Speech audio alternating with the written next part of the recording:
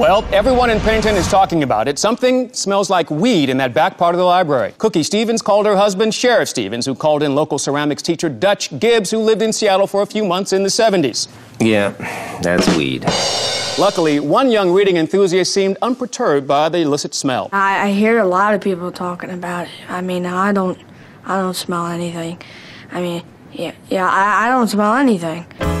I'm out there, whoa, this is good gear, facts, Mirkwood, I see white deers, Zoid. Pretty woman, I'm no Richard Gere, nope, not worth the money, fuck out of here, facts. Run the sphere, who's this here, this ain't cheers, get your bagel smeared, whoa, big toke, before you get yoked, this for grown folk, this Kush makes you float, I persevered, no I pioneered, fear finder, listen, I'm Ryanair, burning bush, turn your brains to mush, the right hook, that's the laser Kush, draw attention with the Sharpie, spit light shit, for a darkie, grouped out for Persephone, don't call me Shorty, dump you at the pearlies, hierarchy, your head down the Kazi, it's dirty work, Chris Farley, slight cough, after 2 puffs, strong cheese, Stilton stuff, get 'em,